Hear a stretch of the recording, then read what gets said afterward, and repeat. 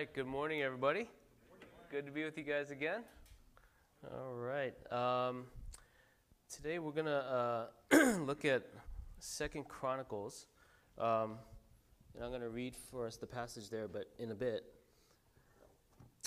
But by way of introduction, there's a movie that came out back in 2005. I know it's a long time ago, but that kind of struck a chord with me. It's called The Weatherman. I don't know if you ever heard of that. Yeah, you know, okay, The Weatherman. It's with Nicolas Cage. It's about a grown-up man who struggles with his sense of self and accepting the hardships of adulthood, right? And at one point, his father says to him, played by Michael Caine, he says, "Do you know that the harder thing to do and the right thing to do are usually the same thing? Nothing that has meaning is easy. Easy does not enter into grown-up life." So that quote has stuck with me over the years. I kind of just think about it every once in a while because it's simply true, right? Easy does not really enter into adult life. Of course, there are seasons that are easier than others, right? But life is not about taking it easy, though that's what many of us want. Right? We want that. We work for retirement, generally speaking. Many of us, we work in order to play.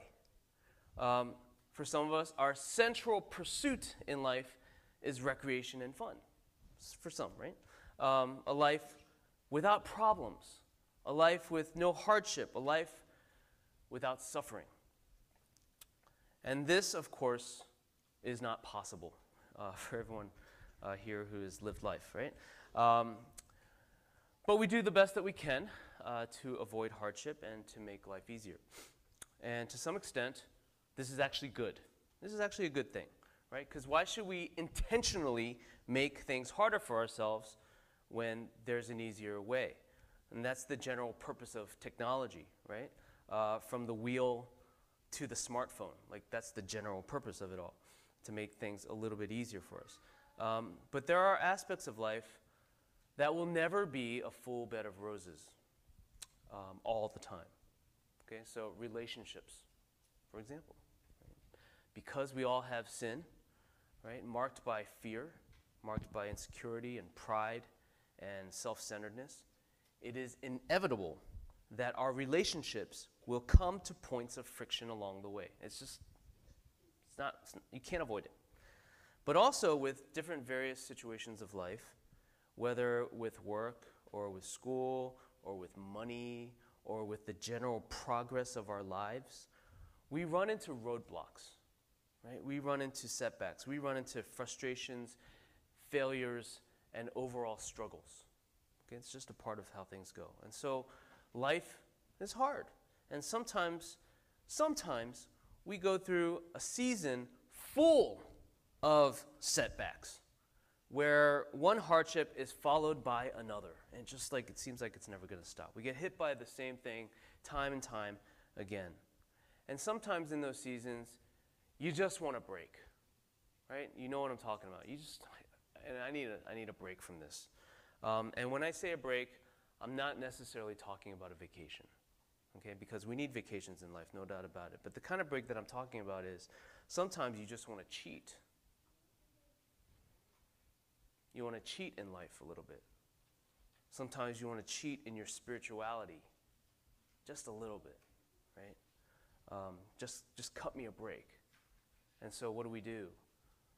We engage in some of our vices, right? We fulfill our flesh a little bit because, you know what, I deserve a break. We take shortcuts.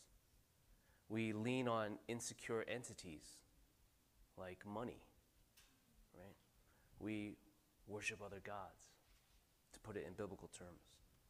It's just so much easier to cheat on life a little bit, to cheat on faith, and to indulge just for a little bit, right? It's an easy out.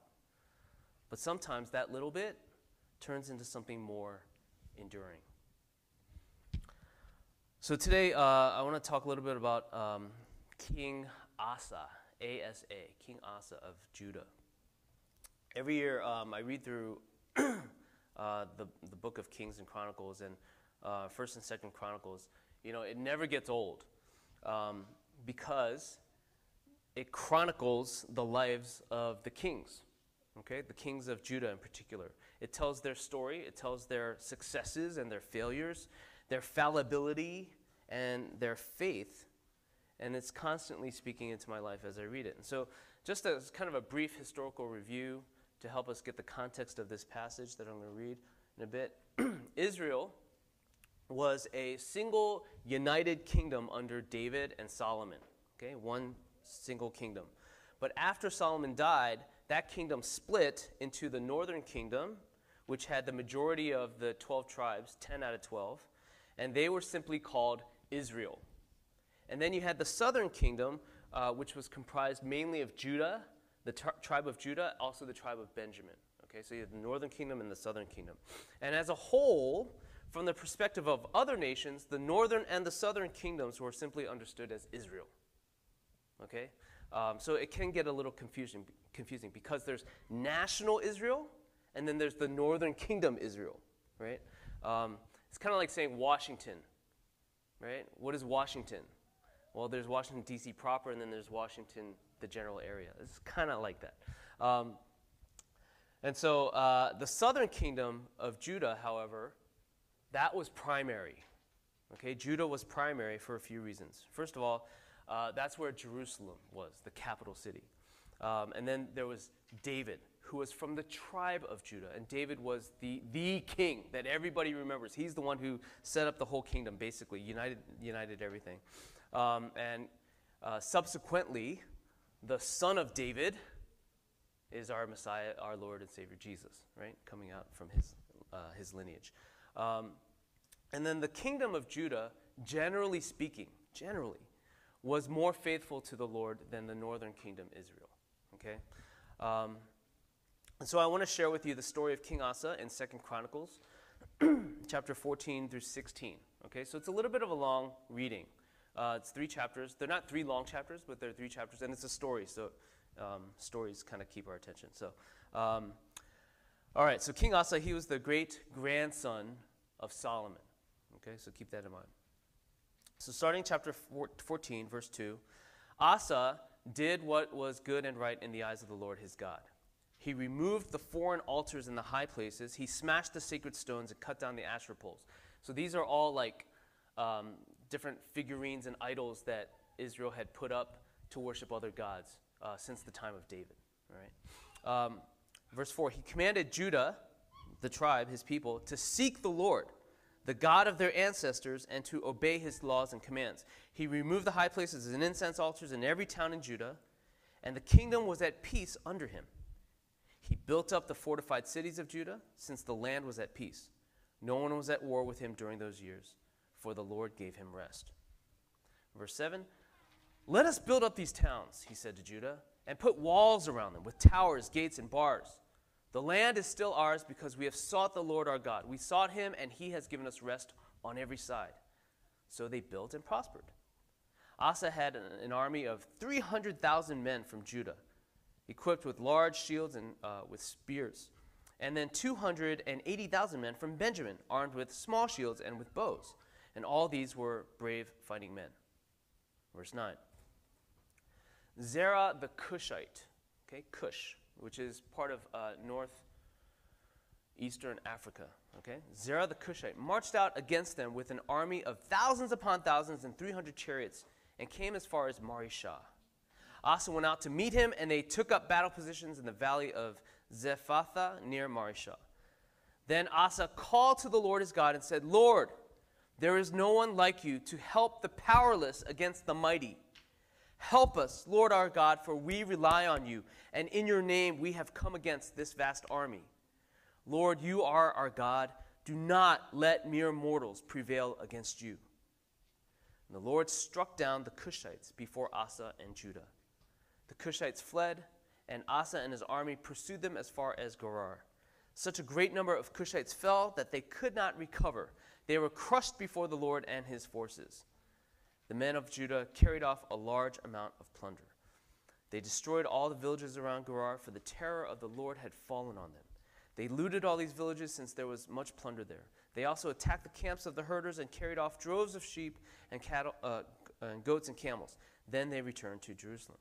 Verse 15. The Spirit of God came on Azariah, son of Oded, and he went out to meet Asa and said to him, "Listen to me, Asa and all Judah and Benjamin. The Lord is with you. And the Lord is with you when you are with him. If you seek him, he will be found by you. But if you forsake him, he will forsake you."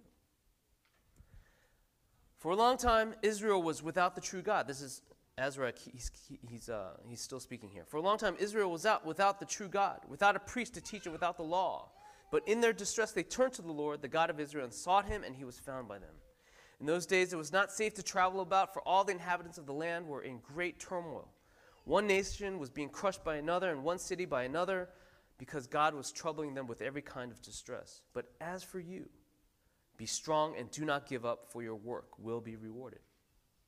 So when Asa heard these words and the prophecy of Azariah, son of Oded the prophet, he took courage.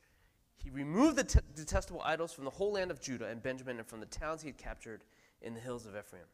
He repaired the altar of the Lord that was in front of the portico of the Lord's temple.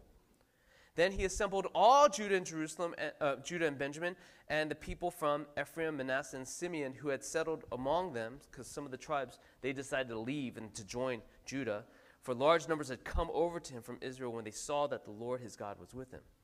They assembled at Jerusalem in the 3rd month of the 15th year of Asa's reign. And at that time they sacrificed to the Lord 700 head of cattle and 7,000 sheep and goats from the plunder they had brought back. They entered into a covenant to seek the Lord, the God of their ancestors, with all their heart and soul. All who would not seek the Lord, the God of Israel, were to be put to death, whether small or great, man or woman. They took an oath to the Lord with loud acclamation, with shouting, with trumpets and horns. And all Judah rejoiced about the oath because they had sworn it wholeheartedly. They sought God eagerly, and he was found by them. So the Lord gave them rest on every side. King Asa also deposed his grandmother, Maacah, from her position as queen mother because she had made a repulsive image for the worship of Asherah. Asa cut it down, broke it up, and burned it in the Kidron Valley.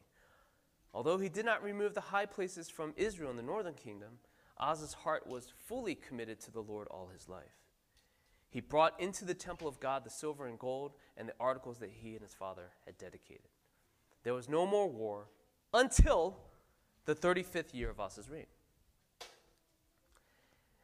Chapter 16. In the 36th year of Asa's reign, Baasha, king of Israel, the northern kingdom, went up against Judah and fortified Ramah, which was a border city, to prevent anyone from leaving or entering the territory of Asa, king of Judah. Asa then took the silver and gold out of the treasuries of the Lord's temple and out of his own palace and sent it to Ben-Hadad, king of Aram, who was ruling in Damascus. "Let there be a treaty between me and you," he said, "as there was between my father and your father. See, I am sending you silver and gold. Now break your treaty with Baasha, king of Israel, so he will withdraw from me." So Ben-Hadad agreed with King Asa and sent the commanders of his forces against the towns of Israel, the northern kingdom. And they conquered Ijon, Dan, and Abel-Maim, and all the store cities of Naphtali. When Baasha, king of the northern kingdom, heard this, he stopped building Ramah, that border city, and abandoned his work. Then King Asa brought all the men of Judah, and they carried away from Ramah the stones and timber Baasha had been using. And with them he built up Geba and Mizpah. Verse 7, at that time, Hanani, the seer, came to Asa, king of Judah, and said to him, "Because you relied on the king of Aram and not on the Lord your God, the army of the king of Aram has escaped from your hand. Were not the Cushites and the Libyans a mighty army with great numbers of chariots and horsemen? Yet when you relied on the Lord, he delivered them into your hand." That was from chapter 14. Verse 9, "For the eyes of the Lord range throughout the earth to strengthen those whose hearts are fully committed to him. You've done a foolish thing. and from now on you will be at war. Asa was angry with the seer because of this. He was so enraged that he put him in prison. At the same time, Asa brutally oppressed some of the people. The events of Asa's reign from beginning to end are written in the book of the kings of Judah and Israel. In the 39th year of his reign, Asa was afflicted with a disease in his feet. Though his disease was severe, even in his illness, he did not seek help from the Lord, but only from the physicians. Then in the 41st year of his reign, Asa died and rested with his ancestors. They buried him in the tomb that he had cut out for himself in the city of David. They laid him on a bier covered with spices and various blended perfumes, and they made a huge fire in his honor. All right, the word of the Lord. When you read about the kings of Judah, you see some that start off great and end off bad. You see some who start off bad and end up kind of good. You see some who start off bad and end bad. But none of them are completely good and bad the whole time. Or I'm sorry, none of them are completely good the whole time. Okay? Not one, not a single one. Asa is one who started off great and ended badly. And his is the plot line that I worry about the most, because I see it happen so often. If you just follow Christian news, I mean, you just hear about the tumble of so many pastors, right? It's just like, I don't want this to happen to me. I don't want this to happen to any of us, right? King David was similar. You couldn't ask for a better beginning than David, right? Anointed as the youngest of 8 sons, slayer of a giant, all the women of the country sing about you, victor over all your enemies, you become king, you're promised by God that your kingdom will last forever. And then he commits adultery, and he commits murder, and everything goes downhill from there. And there's just barely recovery in David's life. Started off great, ended rather badly. So Asa, he started off great. In chapter 14, in the earlier part of Asa's kingship, he wins this great victory against Zerah the Cushite because of his prayer and his dependence on God, right? So just chapter 14, verse 11 again. Then Asa came to the Lord his God, and he said, Lord, there's no one like you to help the powerless against the mighty. Help us, Lord our God, for we rely on you, and in your name we have come against this vast army. Lord, you are our God. Do not let mere mortals prevail against you. Right? And right after that, in the beginning of chapter 15, this guy, Azariah, this prophet, he gives King Asa this prophetic word in verse 2 of chapter 15. He says, the Lord is with you when you are with him. If you seek him, he will be found by you. But if you forsake him, he will forsake you. Profound, truthful words, right? And this first part especially is something that I pray very often, right? The Lord is with you when you are with him. So my prayer is, Lord, where are we? Lord, where are we? Am I with you right now? Are you with me? Right? And of course, the Spirit is always with us in a sense, but like, are we really together in this, whatever is going on? But the second part of this verse here, this word, it echoes the famous words of Jeremiah 29, verse 13, which you might be familiar with, which says, you will seek me and you will find me when you seek me with all your heart. Right? Very famous, very powerful words given to Asa in the good times of Asa's reign. Okay? And after this, Asa proceeds to clean out Judah and Jerusalem by getting rid of all the idols.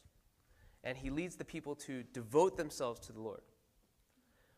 But at the end of Asa's kingship, in his 36th year as king, he faced another battle, this time with the northern kingdom, Israel. And here, instead of praying, instead of depending on God, what does he do? He makes a treaty. He makes a treaty with the enemy nation Aram, who lives to the north of the northern kingdom. So on the other side, right? By making a treaty with Aram, Asa was getting them to invade the northern kingdom of Israel so that Israel would withdraw from Judah, withdraw their attack, and it worked. But this becomes the end and the fall of Asa. And here, another famous verse, another great quote is given, this time by the prophet Hanani in chapter 16, verse 9. For the eyes of the Lord range throughout the earth to strengthen those whose hearts are fully committed to him. Right? These are very powerful words, and I'm sure you probably may have heard a sermon on this or a devotional on this in some form or another. But the Lord is always looking whose hearts are fully committed to him. Right? He's just looking throughout the earth. He says, oh, that one, I'm going to strengthen that heart. Right? That's like amazing if you think about that, right? Well, I want that. You know, strengthen my heart, please, because I need it. You know, but this verse comes in the context of a rebuke. That, you know, it's right there, right, where God speaks through Hanani to Asa, basically saying, "Hey, why didn't you trust me, like you did before with the Cushites? I came through for you then, but now you turn to the Arameans for help?" And the rest of that verse, okay, that was just part one of the verse. The second part of the verse says, you've done a foolish thing, and from now on you will be at war. And then later, Asa contracts a severe foot disease, and he dies. And all that time, Asa never repents. He never turns back to the Lord. So what happened to Asa? What happened to this guy? So good, yet and then he turned out so bad. Like, what happened? Now, Scripture's not clear about it. It doesn't tell us exactly what happened in his mind and his heart. But we can be sure about what was lacking based on the two verses that I just highlighted. And it's three ways of saying the same thing. He was no longer with God. He stopped seeking God with all his heart. And his heart was no longer fully committed to the Lord. Okay? He was no longer with God. He stopped seeking God with all his heart. And his heart was no longer fully committed to the Lord. I don't know about you, but I just need to look at my own life, and I see that this is all too common. Right? When was the last time you sought after God with all your heart? You know, now you might be doing it right now. You know, so I'm not saying nobody's doing this, right? But maybe for some of us, like, when was the last time you sought after God with all your heart, right? Is your heart fully committed to him? Now, as I say this, I'm not merely talking about emotions, right? Like an emotional, like, oh, Lord, I love you. You know, like, and it's okay to raise your hands and sing expressively, but that's not all that I'm talking about, right? But the engagement of your will, of your mind, your heart, your soul, which affects your desires, right? On the flip side, it is so easy to seek after things that fulfill our flesh, right? It's so easy to be fully committed to things that fulfill our flesh. Like good food and wine. Like, I love good food, right? And sometimes we can pursue that with all our heart, right? Making ourselves look better. Sometimes we can pursue that with all our heart. Media consumption. Sometimes we pursue that with everything that we have, right? Money. That's an easy one.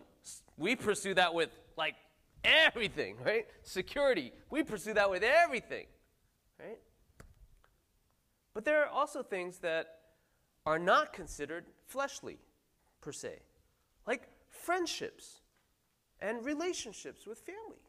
Like these good things that we pursue, that we should pursue, that we need to pursue, right? But these things that we seek after, are they a substitute?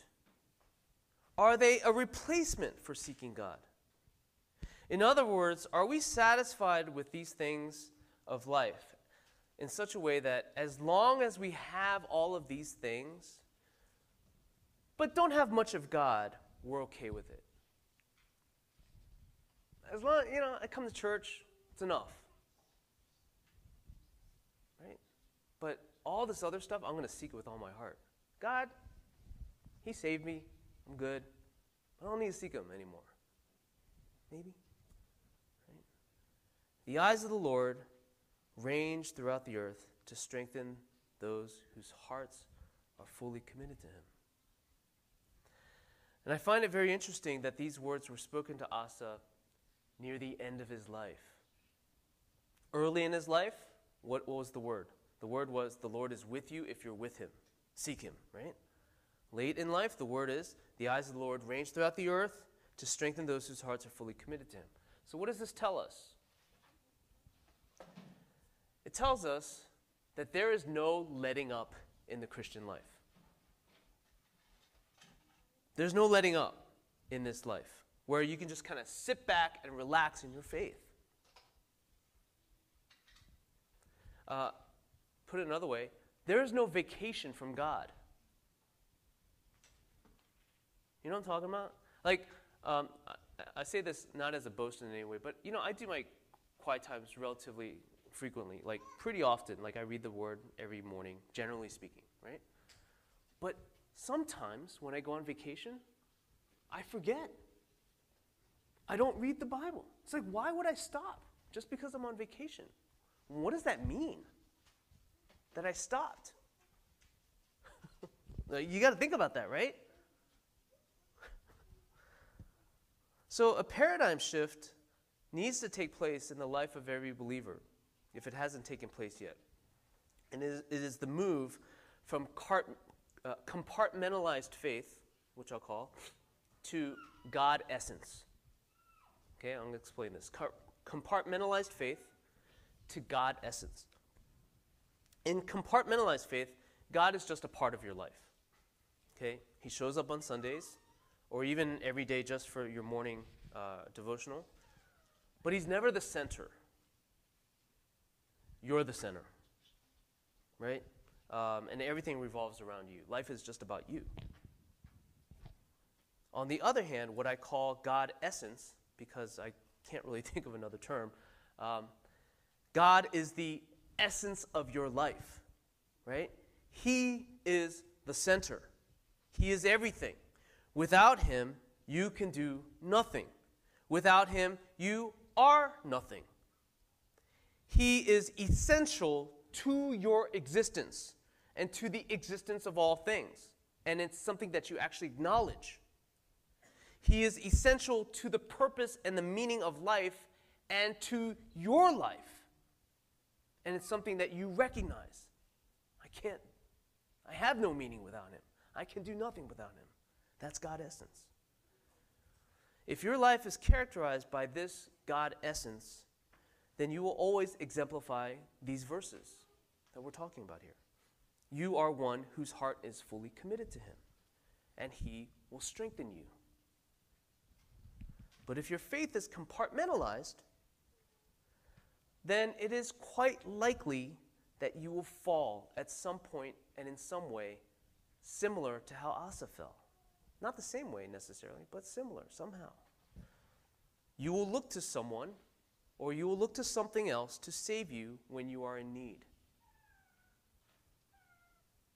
Even though earlier in your life you sought after God to save you. And the reason you will do this is because God is not everything to you. He is not the essence of your life. Earlier I mentioned how different kings, they started and finished, how they started and finished in life. I want to know, how can we be ones who finish strong? How can we be ones who finish strong?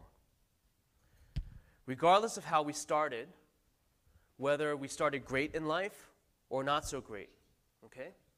Now, I know this question is going to feel more relevant for those of us who are in our 40s and 50s and up. But even if you are in your 20s and 30s, or even as a teen, or even as children, right? it is important to set the orientation, the direction of your life rightly now. It's very important so that you don't end up like King Asa and other cautionary characters later in life. So how can we be ones who finish strong? Number one, turn to God. Very simple.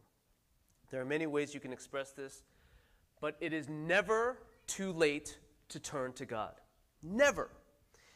If you are not with God, whether you've never given yourself to follow after him, or you became a Christian years ago but have kind of fallen away, or you just kind of like, the dial has turned down a little bit and you're just kind of mediocre, feeling a little bit lukewarm in faith, then turn your life over to him. Give yourself to the Lord. If you're living with compartmentalized faith, then make that Copernican shift. You know Copernicus, right? He's the guy who basically discovered that the earth is not the center of the universe, right, where the sun and the stars revolve around the earth.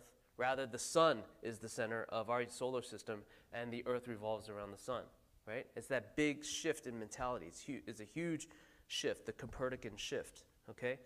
We need to make that Copernican shift by surrendering ourselves, yielding ourselves in faith to make God the essence of our lives, the center.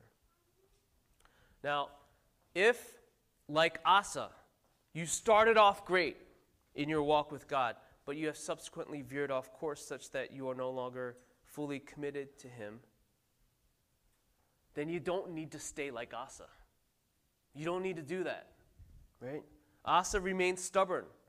Chapter 16, verse 12. Though his disease was severe, even in his illness, he did not seek help from the Lord. So you can humble yourself. Now, for those of us who are older, you know this. As you get older, it can be harder to humble ourselves because we're more seasoned and experienced in life. I know things, right? And so sometimes it can be harder to humble ourselves.